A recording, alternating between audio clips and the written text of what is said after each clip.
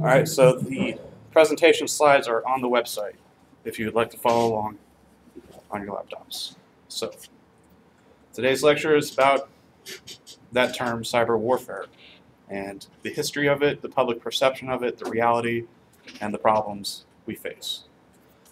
So here we are in 2013, and the big buzzwords are big data, the cloud, and everything's being connected. And we have terabytes, we have zettabytes of information generated each day, and we're only analyzing 1% of it. And everyone's thinking about more effective ways of analyzing, that 99% of things. And that 99% of things is, all these new technologies that are being connected together. Your toaster is now connected to the internet, perhaps, if you buy the right model. So before I go on, I want to have a disclaimer saying that the views I present here in this lecture are not the opinions of my employers, nor is most of this really even my own opinion. Every single thing I cite, a news article stating this is what happened, this is what happened, this is what happened. So it's just a lecture based on observations. So we're going to go over a brief history. We're going to talk about advanced persistent threats. We're going to talk about the weaponization of O-days, basically cyber weapons, critical infrastructure problems in the Internet of Things, the problem with perception and attribution, and we're going to end with the debate on policy if we get there. I have a lot of slides.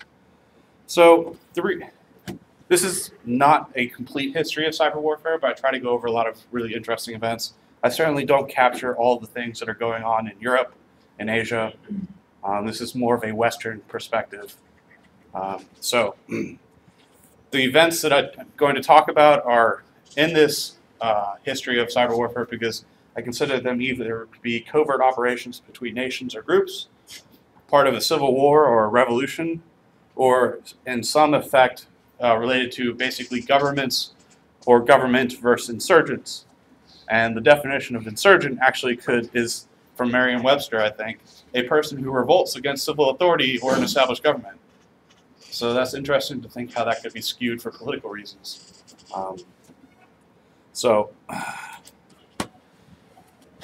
Cyber warfare is essentially politically motivated hacking to conduct sabotage or espionage.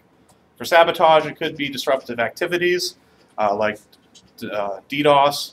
It could be actually destructive activities like deletion of IP. It could be censorship. For espionage, it could be for the purpose of a more real-world espionage in relating to doxing targets. Doxing means basically finding out who someone is online. So if you have a forum username, finding out their actual identity would be doxing them. It's just a term that's been used throughout the ages. Stealing industrial intellectual property, spying on financial systems. And the history of cyber warfare dates back to the Cold War. In 1982, there was a rather interesting event called the Trans-Siberian Soviet Pipeline Sabotage. Essentially, if I get all my facts right, there was a massive KGB operation called Line X. The Soviet Empire was basically a couple decades behind on technology and microelectronics design. And they aimed to bridge that gap by stealing all the IP for everything and all the design and schematics from the West. So they trained a basically army of moles, scientist moles, to infiltrate companies, agencies, and steal blueprints and leak them back. The CIA was tipped off, and basically a story that you can read about if you go to the link here is about the farewell dossier. Basically, a KGB colonel flipped, gave up all these moles, and instead of arresting all of them, what the CIA decided to do was the most brilliant move they could have done, counterintelligence-wise, is that they, having known who they are, whatever strategy they chose would have been a win-win. Either they find all of them, they arrest them all, the operation's ruined. What they decided to do instead of arresting them, let them keep operating but feed them bad info. Feed them schematics for things that they could build, but a week, a month, maybe a couple months off the production line, it would fall apart. And so this actually sabotaged Line X from the inside because they couldn't discern. They started doubting the veracity of the information given to them by their moles. And so the whole thing kind of just fell apart. So it was an excellent choice. So what happened with this, the Soviet pipeline is that the CIA was tipped off that a KGB mole was aiming to steal a SCADA system blueprint for pipelines, like big natural gas oil pipelines, and they were going to use it somewhere in Russia. So what the CIA did is they went to the company and were like, hey, you have this guy who's stealing your stuff. Instead of firing him, give him this document instead. And the document had a little bug in the code for the SCADA controller, and it was basically a logic bomb that was set to fail. Now, they didn't really intend to plan, they didn't plan it to go this way, but the Russians took it, they built it, they implemented it in their backbone for natural gas and oil coming from Siberia, and what resulted is they caused the pipeline to explode at a critical fork. The resulting explosion was 1/3 the size of Hiroshima. And we actually detected that we thought it was a nuclear launch on our system. So it was pretty funny. It's a good read anyways. So that goes back to 1982. In 1999, during the Kosovo War, a NATO jet actually bombed a Chinese embassy in Belgrade. They bombed it because it was providing communication support for the Yugoslav army. 12 hours later, the Chinese Red Hacker Alliance formed, basically among Chinese citizens, and they've been basically active to date. Essentially, they all gathered together on IRC channels and whatnot, and in basically a patriotic effort, launched massive cyber attacks at the time against NATO countries. So essentially, they took down U.S. government websites, English websites, everything else, as many as they could. And so this is important to talk about because it culturally marks a much different atmosphere about hacking in the East, and that it can be often a patriotic thing to do. And we'll talk more about that in a few slides. So, which brings us way ahead of time to 2007. Estonia had a park that it had some old Soviet memorabilia in it, an old Soviet statue in it. It had a World War II era Soviet soldier. There was a bronze statue. It was removed from the park, and this offended many Russian citizens in the Federated States of Russia. And so, allegedly, what happened after that in response is that a combination of government organizations and Russian citizens collaborated to take down the Estonian internet. The Russian government officially denies any involvement, but some describe it as the first actual war in cyberspace, because it was a month-long campaign of nation-scale distributed denial of service and targeted hacking. A year later, we saw the Russo-Georgian War, and that's noteworthy because there were combined cyber and kinetic attacks at the same time, and that basically websites would get DOSed to perhaps distract the enemy, and then the tanks would flank around and take the city. So it was a very interesting read. I have for the required reading, which I probably don't have listed properly on the right date, a number of articles showing how basically forensic investigators in Georgia actually tracked down and doxed many of the Russian hackers, and they were operating across the street from basically the FSB's one of their main sites. So it's an interesting read, and it has some interesting implications. In December 2008, there was Operation Cast Lead. This was also simultaneous cyber and kinetic attacks launched by Israel against Hamas. So they would take down DDoS websites, take down their communications, perhaps their forums or IRC channels, and at the same time, have kinetic force, have troops move in, tanks, etc., artillery. So the targets in both those attacks included both state and non-state civilian actors, which is interesting, and raises some questions about the ethics of cyber war. What is off limits? So in 2009, there was a coordinated DOS of the financial sector, and we still don't know who did it. Suspects include North Korea and criminal elements in the United Kingdom, and it was really never solved. It's still a mystery to date. In 2009 to early 2010, the Tulip Revolution, or the second Tulip Revolution, was basically the culmination of months of unrest leading up to Kyrgyzstan's second revolution, and essentially it involved basically a government cyber crackdown on dissidents, and the government would target its civilians who happened to be expressing dissenting opinions, perhaps dox them, find them out online, and in one incident, Gennady Pavlyuk got his email hacked, and then they tracked him down and killed him. And what happened in the revolution is the government was basically overthrown. And so this brings us to WikiLeaks. In April 2010, they've had a number of leaks since this. It's not necessarily cyber warfare, but it definitely influences cyber warfare and cyber warfare policy, because this was the largest known leak of classified documents ever. Imagine if, since Bradley Manning just confessed, I can say, imagine if Bradley Manning took it and sold it to another country instead of giving it to WikiLeaks. We would be none the wiser. But because he took it and gave it to WikiLeaks, everyone's wiser about insider threats now. We also lost all that information, but we know we lost all that information. If he sold it, he could probably buy his own island, we'd all be none the wiser, and some other country would know all our secrets at that level. So on the US government side, this was as big as 9/11, for obvious reasons. It woke everyone up on insider threats, but it's interesting to note that the act of leaking all these documents on the Iraq-Afghanistan conflict actually caused collateral damage. The Taliban used this information to find all the informants that they could and execute all of them.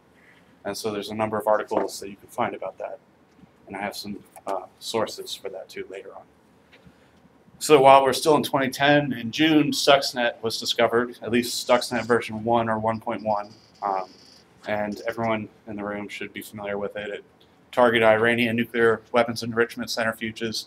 And it got detected because it spread widely beyond the intended target. It infected basically non-SCADA systems and lab systems, escaped the network and hit other systems on the internet. It is widely believed to be the work of the US and Israel collaborating together, according to many news websites. GhostNet also is worth talking about in 2010 because the US government officially announced that I identified a wide-scale Chinese military cyber espionage attack or campaign aimed at American companies and government agencies. This is significant because it's basically an official declaration of we're a victim here and you are doing it and you need to stop, basically. So it's all detailed here in a DoD report that's unclassified. However, some of the evidence, I guess, is classified and obviously was left out. And their reports indicate that they suspect there's a heavy use of the Chinese government of using civilian computer experts in their clandestine cyber attacks. However, because they don't really have because the report essentially mounted more to, hey, U.S. government, we are actually getting attacked. This is our official stance, so everyone is on the same page working in Washington. There was no real smoking gun evidence at the time, however. So it is easily dismissed. Which brings us to 2011, and that was most notably marked by the Arab Spring. And Anonymous had a lot of activity then. Anonymous may, have a number of disagreements with the U.S. government, but in this instance, Anonymous and the U.S. government actually agreed on many things. Just happened that the stars aligned in that way. So essentially, the Jasmine Revolution kicked off the whole Arab Spring, and that the Tunisian state-controlled internet service provider AMMAR hacked the usernames and passwords to track down dissidents basically protesting civilians, and then they would assassinate them. And so Anonymous fought back and did use basically denial of service attacks to bring down ISP to help prevent this. And at the end of the revolution, basically the corrupt government was overthrown. Which brings us to Libya. The U.S. debated, the reason I'm talking about this in the realm of cyber warfare is that there's an article here describing how the U.S. debated whether or not to use cyber warfare attacks, simultaneous cyber and kinetic attacks against Libyan anti-air defense systems prior to airstrikes. It had been done before, but they declined to do so because they didn't want to set the precedent for themselves. Just because it's global politics, geopolitics is really interesting and really lame at the same time. If the big dog in the room does it, it's okay for everyone else. But if the small guys in the room do it, it's not okay for everyone else. It's weird. So, still part of the Arab Spring, the Egyptian Revolution, essentially what started off as a peaceful revolution was met with force by corrupt government officials, and the revolution was totally organized over Facebook, Twitter, and social media, and so the government shut down the internet. So basically, this is what happened as a result of that is the civilians shut down the government, and I'm sure everyone's still aware of what's going on there today, and there's basically still hacking activity going on now. So, which brings us, so while we're still talking about 2011, all the fun that was had with certificate authorities. We talked about Komodo previously. By the way, .fsu.edu uses a Komodo certificate.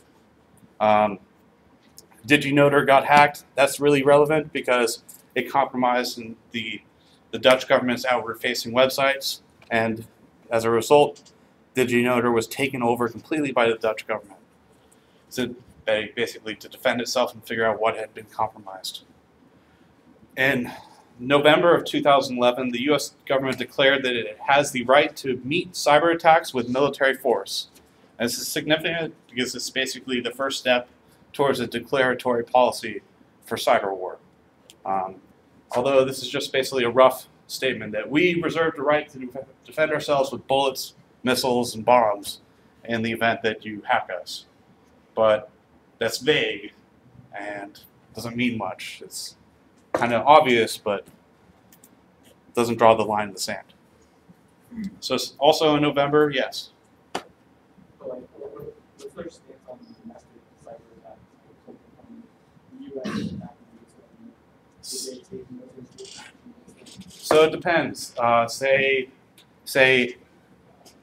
let's just say North Korea happens to hack a U.S. citizen's computer and uses that to attack the NSA. Who's at fault, really? I mean, it's North Korea, but you have to go and do that investigation. You have to do the attribution, and even then, it could be someone masquerading as North Korea. So there's problems with attribution, and basically making the step to, okay, we're going to send the troops, we're going to send the bombs. So in November that year, the Honker Union, which is basically a set of hackers that had merged with the Red Hacker Alliance, declared war on basically Japan. And if this happened in the US, a group of hackers declared war on some other country, they would have been cracked down hard. So this is an interesting event. So Japan announced basically plans to purchase a set of islands that were on the coast of China. And this group took great offense to that and decided to basically launch a long campaign of DDoS, website defacing, and basically destructive activities against Japanese banks, both central and local small banks, universities, and civilian companies. So not so much really government-related targets. Those were all civilian targets. So in 2012 and through 2013, the New York Times basically reported on how it had detect basically a 4-month-long campaign of hacking as a retaliation that they allege for the New York Times investigating the wealth of the Chinese Communist Party's leader. And New York Times published an article stating that he had amassed a fortune over $2 billion while in power. And some groups around the world obviously took offense to that. Allegedly, some of these Chinese groups did.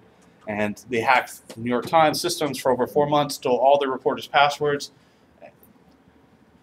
at New York Times, and used those same credentials to access the reporters' personal accounts and non-work systems.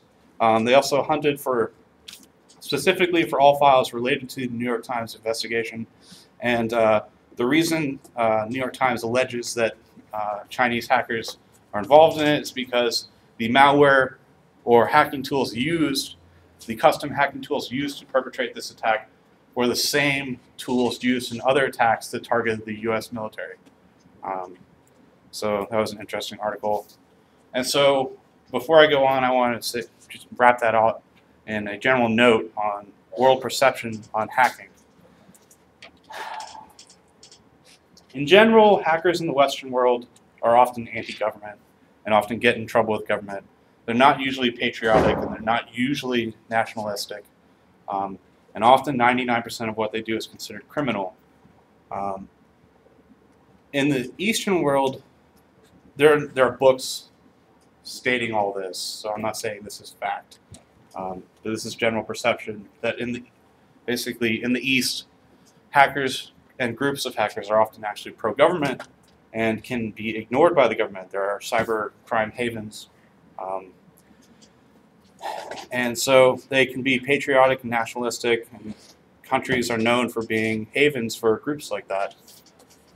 And so while we're talking about groups of hackers, let's just dive into the deep end of advanced persistent threats and talk about the small history here. So everyone should be familiar with Stuxnet. You should also be familiar with Dooku. And Flame came out last year. And Flame was an awesome piece of malware because it was written by some seriously top-notch group of cryptanalysts along with other really skilled hackers, and they were able to basically generate a code signing hash that would tell your system, hey, this is signed by a Microsoft certificate. They didn't have the code signing certificate to use.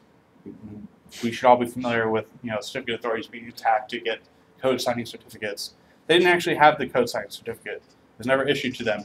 They just found the MD5 collision that would render the same signature. So they used that and then basically sculpted the code to represent it. So that was really impressive. So what happened basically is once your system is infected, it tells your system that, hey, localhost is a Microsoft update server. And apparently Windows didn't think twice about that. It's like, oh, great, I'm my own server, so I'll connect to that, and I'll download and I'll install all this code in the kernel, and now I'm fully backdoored. So it was really impressive. So I want to quote the former director of the NSA and CIA, Michael Hayden, here. And in this link, he talks to 60 Minutes on advanced persistent threats on Stuxnet, Dooku, and Flame. He says that their authors legitimated the art of hacking as acceptable in the stage of international conflict. So he's obviously not going to say who did it, but which brings us to what happened after Stuxnet. After Stuxnet, Iranian facilities have been hit a number of times between now and 2010. There was rumors early last year, around June, that 2 uranium enrichment facilities in Iran were hit again. It's unknown whether the viruses did any damage, and it was actually after the fact it was announced, it was denied. And this is understandable, and we'll talk about the reasons for denying a breach, denying a hack later on. It's more or less human nature because it makes you look really bad. It's bad for morale of a country and whatnot. So what's funny about this is that allegedly infected machines would lock up around midnight, turn the volume all the way up, and blare AC/DC Thunderstruck. So imagine a uranium enrichment facility. You can no longer control the machines. It's all playing Thunderstruck. That's pretty terrifying if you're trapped in that scenario. So earlier this year, we talked in January how Reuters and a number of other websites reported that there was a massive explosion in Iran felt over 3 miles away in major metropolitan city that originated at an underground bunker at Fordo. And this is the same bunker that's known to be used in uranium enrichment. The reason this is worth talking about is that the resulting explosion allegedly trapped 240 people underground. So when you're dealing with warfare, even at the kinetics level, if you have to kill people, it's usually never advisable to target civilians. Now, I don't know if these 240 people were all, scientists or all, soldiers or a mix, but it's worth pondering. So this is basically the satellite view of that facility is completely under a mountain, so it's immune to a bunker buster, which is why the conclusion is that if there was an explosion here, it must have been a cyber weapon. So that's the reason I'm talking about it. So, and within the last 2 weeks, the Mandiant report that you should all have heard about came out, and it's essentially, in 2010, the U.S. said, we are officially being hacked by the Chinese government and its groups. This is basically the smoking gun evidence. And these quotes are from the beginning of this report. Essentially, this is a quote from Representative Mike Rogers in 2011. His statement was that China's economic espionage has reached an intolerable level, and I believe the United States and our allies in Europe and Asia have an obligation to confront Beijing and demand that they put a stop to this piracy. Beijing is waging a massive trade war on us all, and we should band together to pressure them to stop. Combined, the United States and our allies in Europe and Asia have significant diplomatic and economic leverage over China, and we should use this to our advantage to put an end to the scourge. Well, I'm not sure how much leverage you have if you can't stop borrowing from them, Mike, but to which the Chinese Defense Ministry replied, it is unprofessional and groundless to accuse the Chinese military of launching cyber attacks without any conclusive evidence. And thus, the Mandiant report was, for all intents and purposes, the smoking gun is the conclusive evidence. So the report details all the traced activities of what is considered to be APT1 as its designation in the malware and incident response world. And they've doxed APT1 to be PLA unit 61398. And you read that in the report. Essentially, they described APT1's activity as a long-term campaign at industrial espionage. They've stolen hundreds of terabytes of data, cyber physical sabotage probing and preparation. They've probed all the critical infrastructure weak points that they were interested in to see if they can cause failures, if they can cause destruction. And they've also had a major intention of economic theft and sabotage. They have video evidence of APT1 actors in action. Essentially, they hacked some of the relay points that they used to do some of their activities and just simply recorded what was going on. So there's a lot of evidence there. And lastly, they precisely pinpointed the attacker's location. And it's a building full of dozens to hundreds of personnel that they claim. Now, I want to pause here. I was watching a great panel at the RSA conference this year. Just happened in January, I think. And there was a panel with Whitfield Diffie, I think Ronald Rivest. Those are obviously huge cryptographers, and a number of other really impressive people. I think Rivest said that this is a really interesting report. However, the last part, how they attributed the physical location. Essentially, all the analysis up to that point was traffic analysis, showing that All these relay points are funneling traffic to this one location of one set of IPs that's located in Shanghai, in this one city. Their next step to finding the building essentially is that, well, we know basically how many terabytes of data that they are processing every day based on their activities, and we've traced all their activities. So we have to find some center that can handle this. Well, it just so happens there's only one building in that city that has X number of fiber pipelines going to it.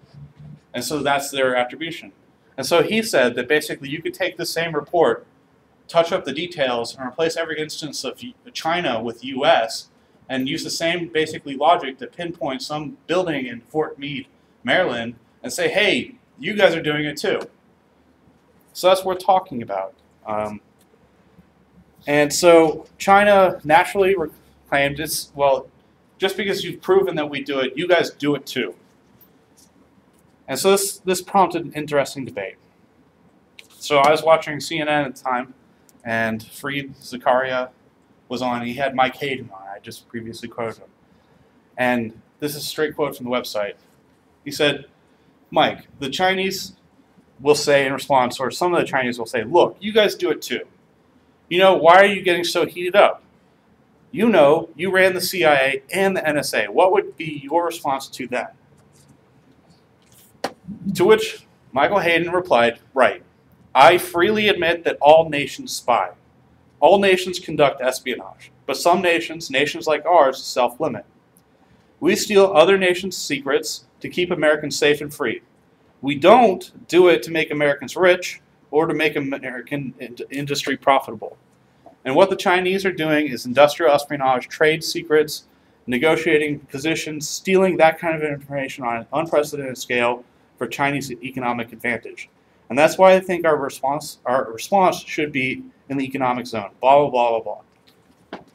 So it's basically, you might argue it's like two kids fighting in a room. It's like, no, you hit me harder. I got to hit you proportionally back, right?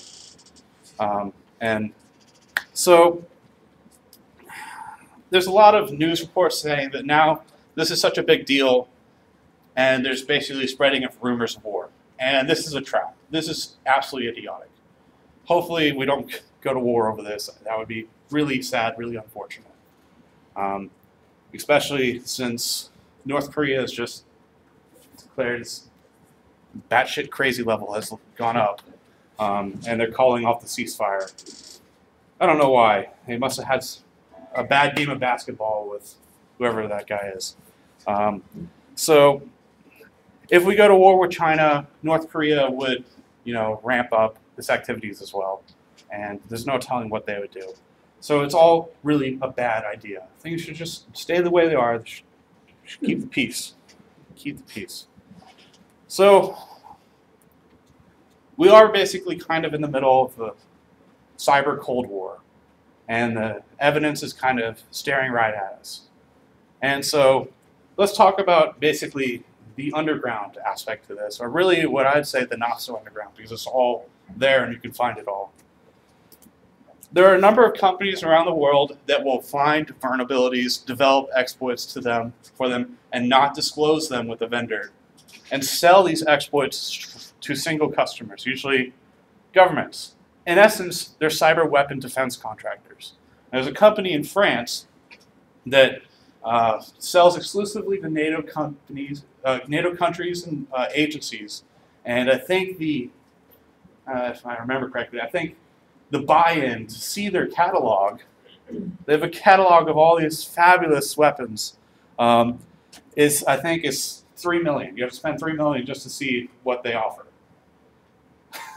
So it's what many would call a ethically challenged industry. So nonetheless, it's very similar to the parallels of defense contractors. This just so happens to be for cyberspace. You see that there's this war going on in cyberspace right now. So what's the price for an O-Day? Think about it. Well, it depends really on a lot of specifics. Is that O-Day, is that exploit platform specific? Does it only work on Windows? Does it only work on Windows XP 32-bit or Windows 8 32-bit? Does it only work on 64-bit?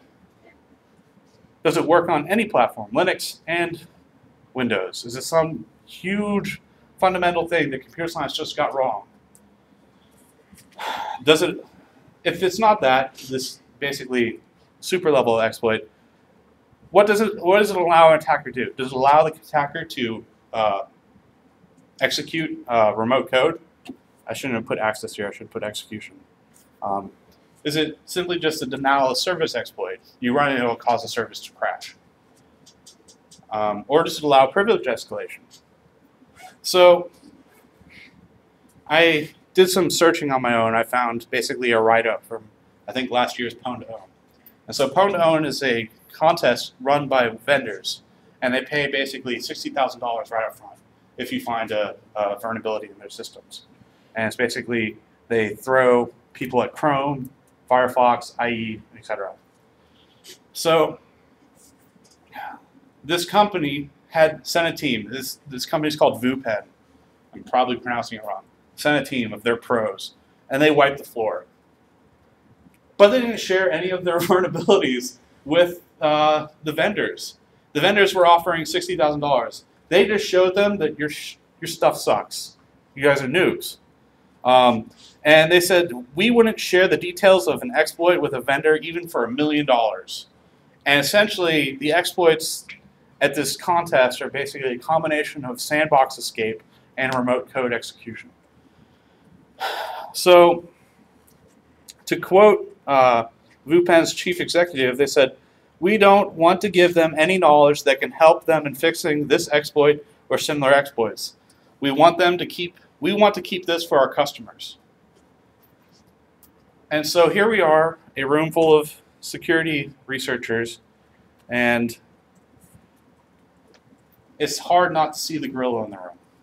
That not only is doing the bad stuff profitable, but you can establish a company and operate completely in the public, servicing a host government. So, is this really even a black market at that point? They advertise their products on Twitter.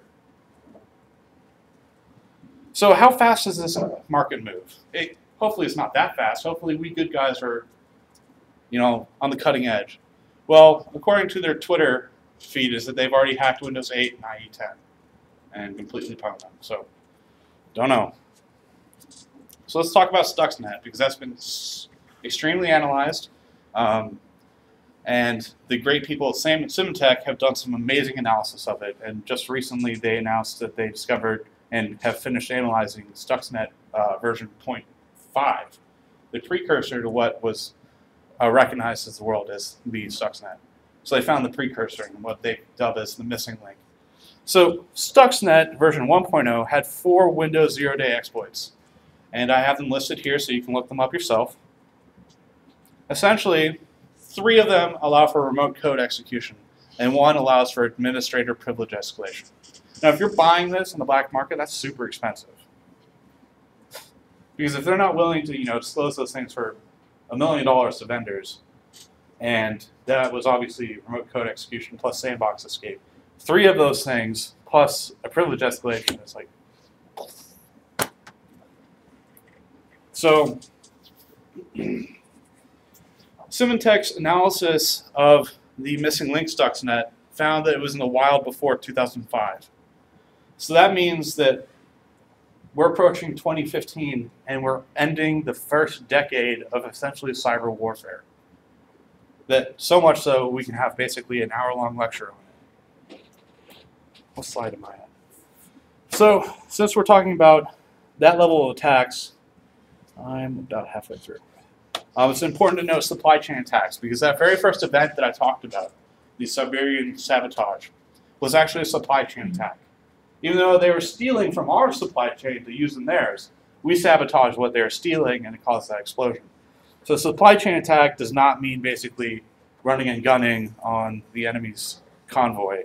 It means essentially if they're using your products and you can control perhaps that company that's manufacturing the microchips, or you can control the borders that it's being transported through, you can manipulate that product. So you can install hardware backdoors You can install remote kill switches. And so the state perhaps can influence, if it controls a company, can influence that product's design, its features, or perhaps secret features, and even perhaps have security backdoors, or a blatant lack of security in some instances to be easily exploited. So the problem with this is that if you install backdoors and someone else finds out about them, it's not just you. So there's been a lot of rumors that people are alleging outright that a Chinese company called Huawei that does telecommunications technology does this, has secret backdoors, but I don't know anything about that. So there's rumors of it going on. Conceptually, it's not unprecedented. It happened in the Cold War. So what happens if these backdoors get hijacked, perhaps by other nations? Like there's a we're buying these North Korean routers, and actually, Iran finds the back door and they are attacking us, and it looks like it's actually North Korea. Who do we attribute? And how? So, aside from state-sponsored supply chain attacks, there's actually been instances of state-sponsored personnel attacks. In 2012, it was reported that while a CEO was going through a security checkpoint at an airport, they take all of the stuff, put it under the X-ray scanner.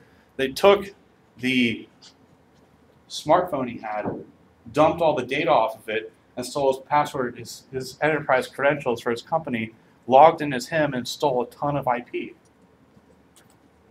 And then went on to actually use his account to perform spear phishing. And the victim was totally unaware of it until much later. So as we're approaching billions and billions and billions of things connected to the internet, imagine supply chain attacks and these type of attacks for what we are calling the Internet of Things. Everything's being connected. I like this diagram on the right. It's the absolute worst diagram I could find. I mean, you have wires running from your toaster into the water of your toilet into a TV that's showing you what's inside the toaster. It's like, what? How did Congress put together that diagram?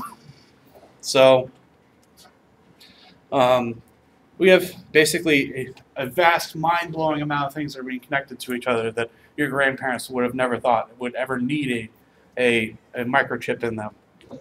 And so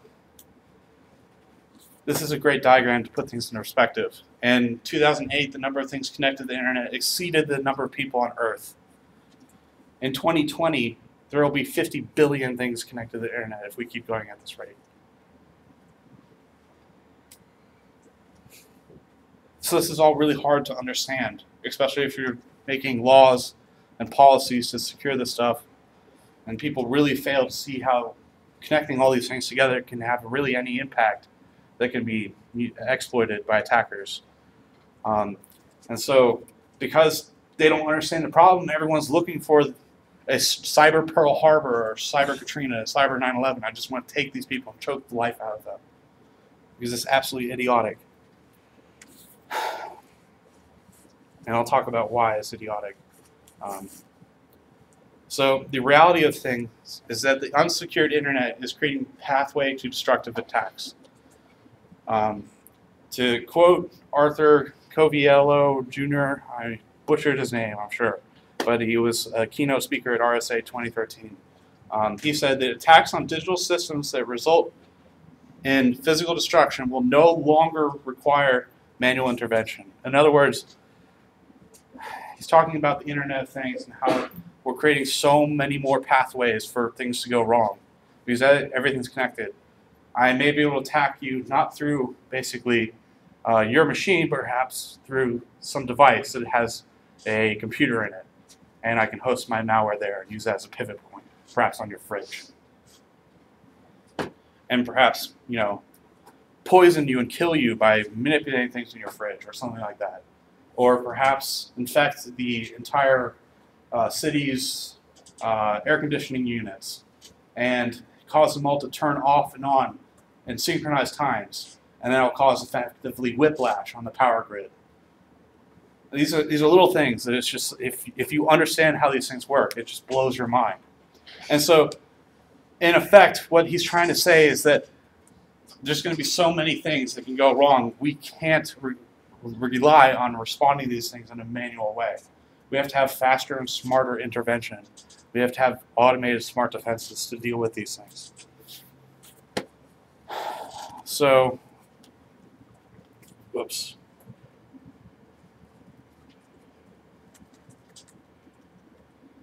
All right, so here's the perception. We only see really the tip of the iceberg, and no one really understands what's below. The reality is that it's really worse than what we see. But we don't know how worse it is. So before we proceed, it's wise to know human nature that no one likes admitting they got hacked. Admitting your company got breached was really bad for business. So many of these things actually get pushed under the rug. So our perception is naturally just worse due to human nature. So what will it take to bridge this gap? It's a really tough question. Everyone's hoping for, these cyber Pearl Harbors and Katrinas. And it's kind of understood that will bridge the gap. But do we really have to wait for something that bad? That's what people at RSA and this conference are trying to ask. And it's a good question. Why do we have to wait for this? We know it's that bad. Well, really comes down to the fact that the kinetic aspect of cybersecurity and the kinetic impacts are really, really hard to think about. And as for warfare, cyber warfare is totally unlike kinetic warfare. When you launch a Tomahawk cruise missile, it's gone, it's spent. When you launch a Stuxnet, someone can copy and paste it and use it somewhere else. And battles in cyberspace need not be won with decisive attacks. If I get a backdoor in your system, I can just own you over time. There also need not be any really victory objectives. It's not like I go and take the capital and it's game over. And then everything in cyber warfare can be automated. We have malware, Trojans, etc. We're not going to face war fatigue. We're not going to have families with soldiers overseas, missing their daughters and sons. There's not going to be public protests. Cyber warfare can go on forever. So it can be basically a very effective tactic for long-term attrition to perhaps tip the balance of power. And effectively, you can play very efficiently by just cheating, lying, and robbing other people blind. So the cyber and kinetic perception is one of the main problems. And there's some good work being done at, I think, the SANS Institute. They're putting together a mock town, like a model train set town. And it's a cyber warfare town and training simulator. That they have basically a little military base, they have a hospital, they have a power plant, and essentially they have all these interesting scenarios like enemies have hacked into the power plant and they've locked out the defenders. You have to hack in yourself and kick them out and turn everything back online. And there's, people have hacked the missile launchers at the military base. You have to hack them to disable them or they're going to blow up the hospital. It's obviously toy stuff, but it's unfortunately what is necessary to make important people in this country and in the world understand the consequences of what can go wrong in cyberspace. So let's talk about perhaps the goals of, say, if FSU were its own country and we wanted to go to war with UF and their own country. Perhaps the goals we would have. We'd probably have political goals. We'd want to influence perhaps the value of our students over theirs. Our degrees are worth way better.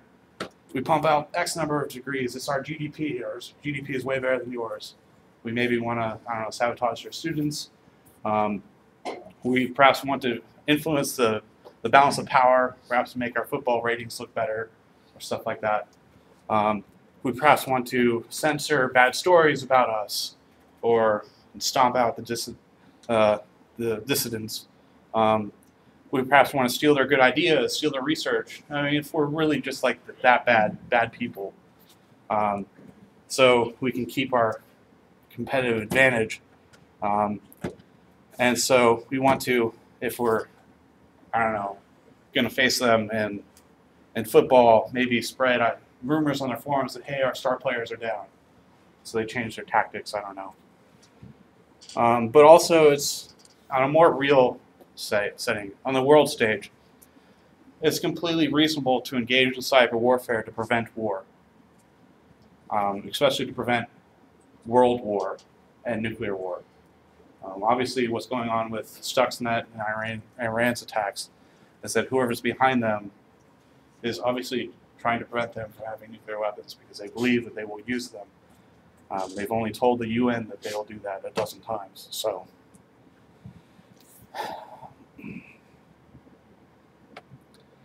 here's what the common perception of what cyber war would look like, is that there will basically be targeted efforts and pervasive cultural efforts to launch war.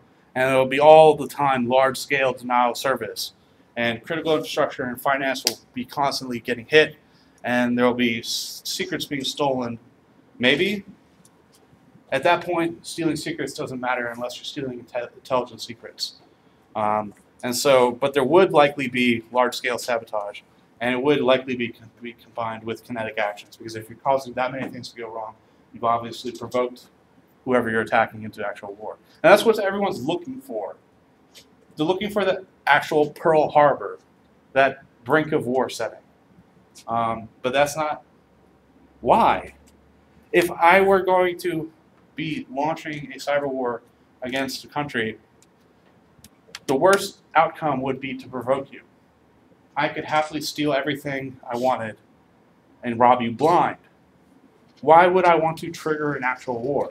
I can beat you on the world stage if I can steal all your secrets, if I can sabotage your financial sectors and lower your GDP. I can just naturally, economically overcome you if I steal everything you do and sabotage GDP. So, such a war has yet to be seen, really, I guess, until the recent debate now, where Michael Hayden's coming out and saying, yes, we all hack each other, but you guys are doing it for economic advantage, and we're not. Whether or not that's trustworthy, I'll leave that for you guys to decide. I'm not here to force opinions down your throat. So this long-term attrition-based cyber warfare was actually seen during the Cold War with KGB's Line X initiative to steal all this intellectual property from us to catch up on the decades of technology that they're behind on. And so in such a setting, it'd be interesting to see whether or not there's targeted effort from a small set of actors, or there's pervasive cultural effort where everyone's doing it. Surely it's going to depend on what part of the world you are in and the culture there. And so large-scale sabotage of causing things to go wrong, causing things to blow up here in a long-term attrition-based cyber war is actually unlikely. Sure, you may probe to make sure that if things do go wrong, things hit the fan, I can hit them where it hurts. So I may probe to see that there's vulnerabilities, but I won't be turning them on. I won't be exploiting them. So there will likely be large-scale espionage of secrets, IP, and perhaps finance will be targeted much more than critical infrastructure. So the goal is to attack yet avoid provocation, and to essentially to shift superpower status over time, or some sort of status over time. And so since we're talking about war at that level, it's interesting to ponder the possibility of collateral damage and ponder the question of when can a virus or an exploit be a war crime?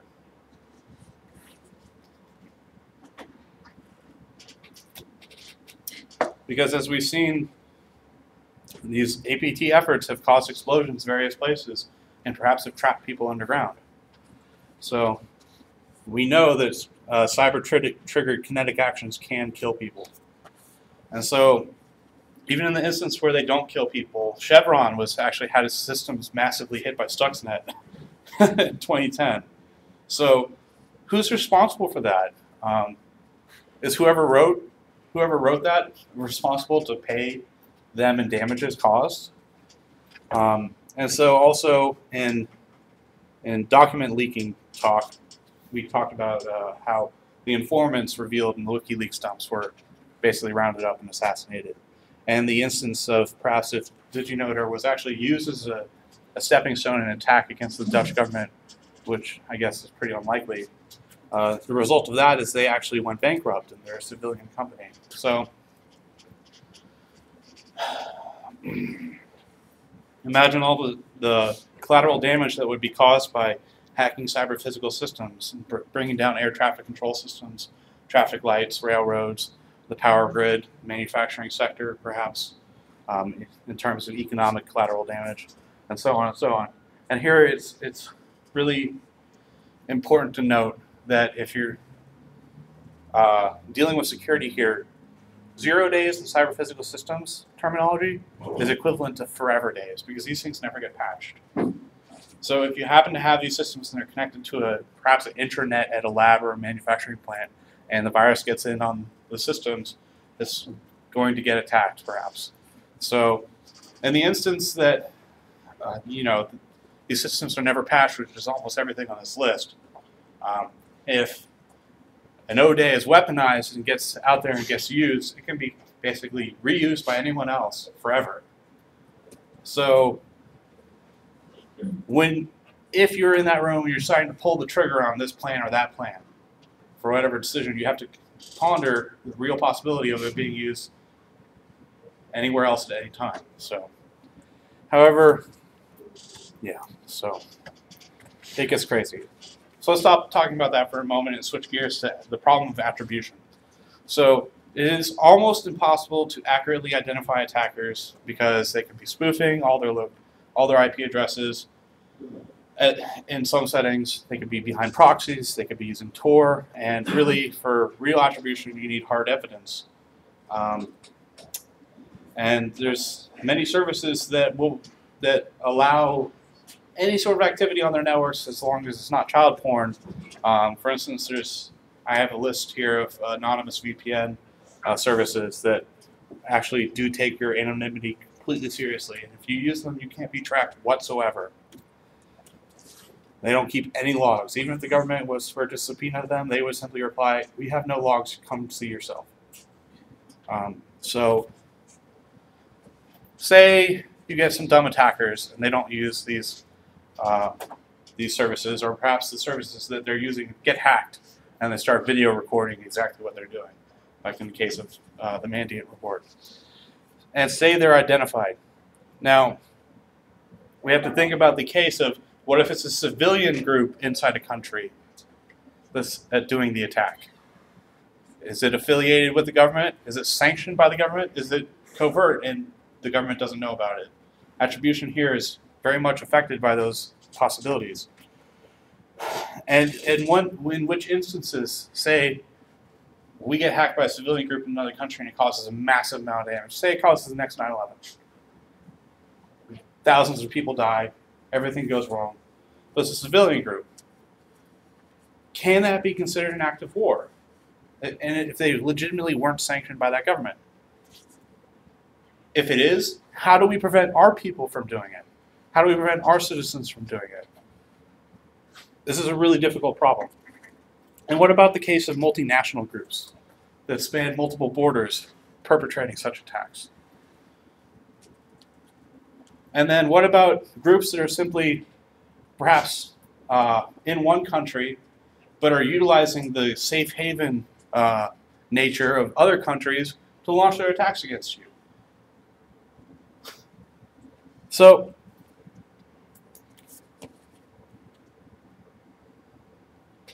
go to the next slide.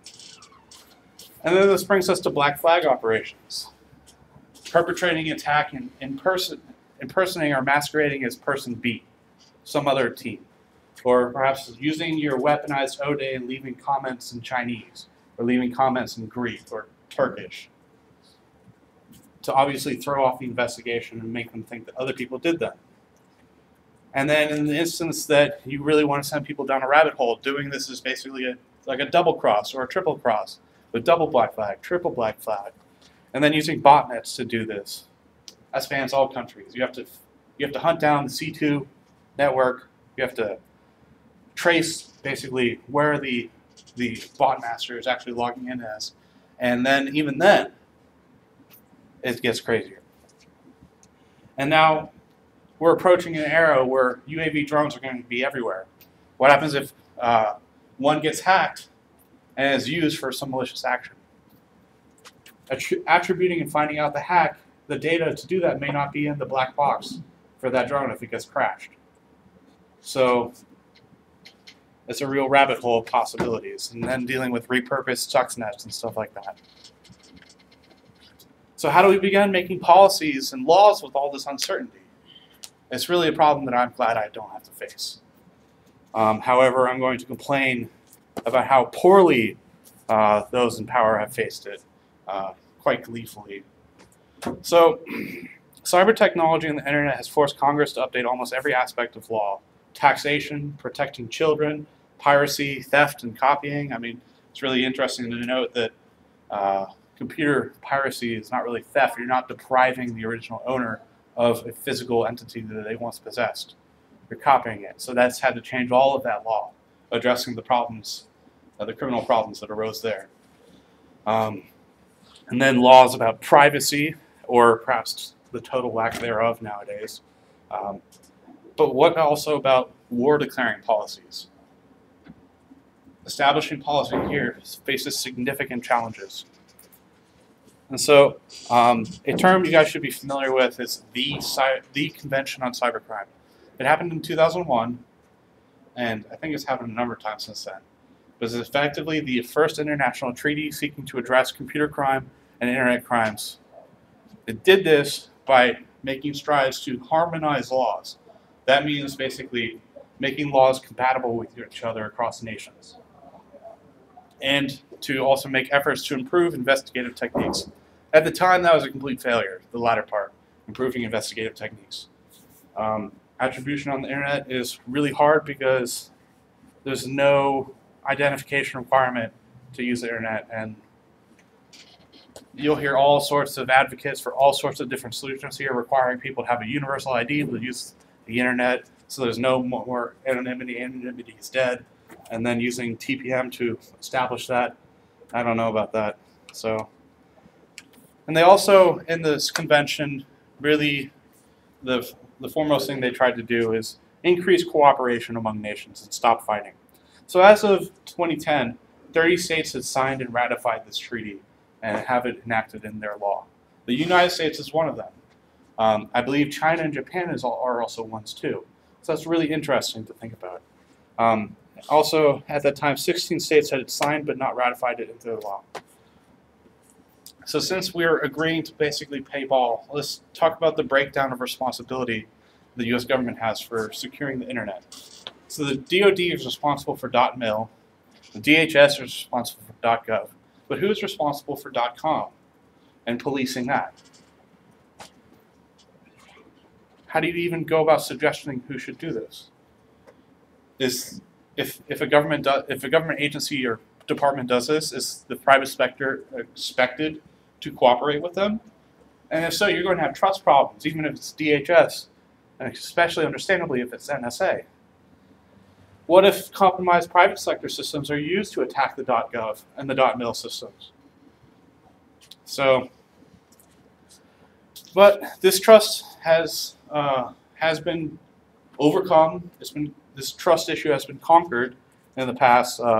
When Google was being attacked by Chinese actors, or actors originating allegedly in China, they went to the NSA for help, allegedly. I only found rumors of this. Now think about why it would only be kept as rumors and you don't go out and say it. If your customers use you because they value the sense of privacy they get from your services, if you go and collaborate and cooperate with a government agency, it can ruin that value that they have in your service. So you have problems here. So perhaps the only way to do it is to do it in secret, to collaborate in secret. And so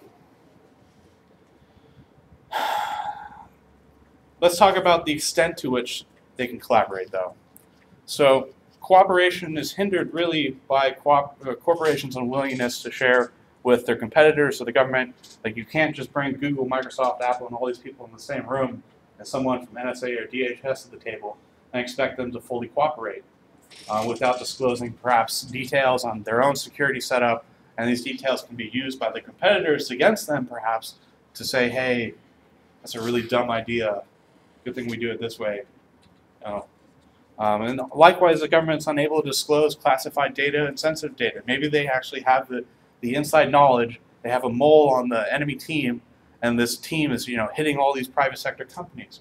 And they actually have all the info on their motives and their goals and their stated objectives. But they can't share that because it's classified and expose that actor. So they can't share classified and sensitive data. So they're limited to how much they can disclose. And even then, if you get this level of cooperation, you're going to have a very real fear at these companies of public backlash. So let's talk about U.S. legislature in this area, or what I'd subtitle as a history of failure. In the 80s, it was several laws were proposed to weaponize cryptography and make it illegal. Imagine how different the internet would be today if we had no cryptography. You wouldn't have SSL, you wouldn't have e-banking, you wouldn't have anything. Thankfully, these efforts did not pass. However, cryptography is still affected by import-export laws in almost all nations. And so, I'm sure everyone in the room has heard about SOPA and PIPA, and that was in 2011, and the massive protests. Essentially, all this was a draconian approach to filter DNS systems, to basically censor them and blacklist unapproved websites for the purposes of stopping piracy. However, piracy was poorly defined in the legislature and thus could be manipulated. So it, in a sense, would have established the power for political and corporate censorship of the internet. Luckily, this did not pass. So I'll end that section of that subtitle and just talk about related things that I think are perhaps more interesting and less just bad idea, because in this instance, I mean, it doesn't stop you from typing in the IP address of wherever you want to go. It really is not a solution. It did way more bad than it did any good. It actually didn't even do anything to solve the problem. It completely did not solve the problem, just created more problems. That's why I consider it a massive failure. So,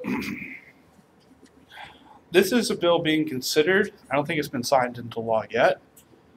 I don't know, I'm not familiar with the history of its decisions on the rulings of it, but effectively grants the executive branch to shut down parts of the internet and essentially for the purposes of national security and defense. So that's worth considering. But more importantly, the Cybersecurity Act of 2012, last year it was proposed. It did not pass.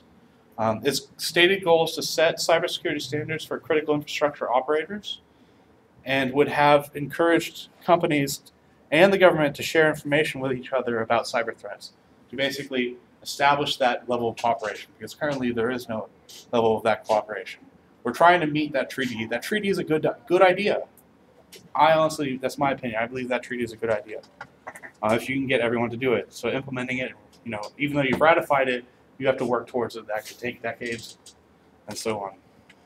So the main purpose of this was really to raise situational awareness by sharing information on critical infrastructure, and that's where we can be hit hardest. So opposing groups cited privacy concerns, most understandably, very similar to CISPA, which we'll talk about next, but the bill explicitly prohibited sharing citizen data with military and intelligence community groups. So I think having least privilege in your legislature makes sense and is a good idea. And so let's talk about CISPA, the Cyber Intelligence Sharing and Protection Act.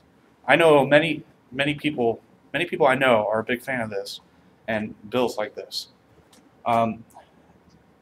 As it's written, it has a number of problems. Its stated goal is to provide for the sharing of certain cyber threat intelligence and cyber threat information between intelligence communities and cybersecurity entities, and for other purposes. The "and for other purposes" is really what kills it, because the way it's written is so open-ended that, to quote the EFF, it carves a loophole in all known privacy laws and grants legal immunity for companies to share your private information. So it passed the House in 2012, but did not pass in the Senate. I think it was filibustered down, or I don't follow politics that much. It's being reintroduced this year. This February it was reintroduced. In effect, it requires ISPs and websites to track a vast amount of information on their users for the purposes of sharing with the government, for cybersecurity purposes, and for other purposes. So this costs the ISPs and those companies money, because disk space plus time equals money. So basically, as a trade bag, the Act allows them to resell the info to anyone for cybersecurity and for other purposes, right? And like, what do you mean by cybersecurity purposes? It doesn't define that precisely. The language is so vague, it could be anything. So my information could be resold for cybersecurity purposes, and then I can get Viagra spam. And that clearly is not something that should be enabled by law. So the bill directly circumvents the Cable Communications Policy Act, the Wiretap Act, the Video Privacy Protections Act, the Electronic Communication Privacy Act as well. And so these laws expressly allow for lawsuits against companies that go too far in divulging your private information. However, CISPA, the terminology, goes so far to directly state that companies are not required to notify any of their customers if their data is mishandled in complying with CISPA. And that goes for the government as well. So remember, this is not yet passed, but it's being voted on now. So what this means is, if all these people are tracking you so they can share information with the government, if I want to spy on you, I don't have to just hack the government. I don't have the options the limited options to just hacking you or hacking the government or hacking your favorite site. I can just hack these other sites as well. I have X number of ways, X number of more ways to get at you now. So this creates many problems. So that's the end of class. I'm going to pick up the rest of the lecture next time. And so, all right.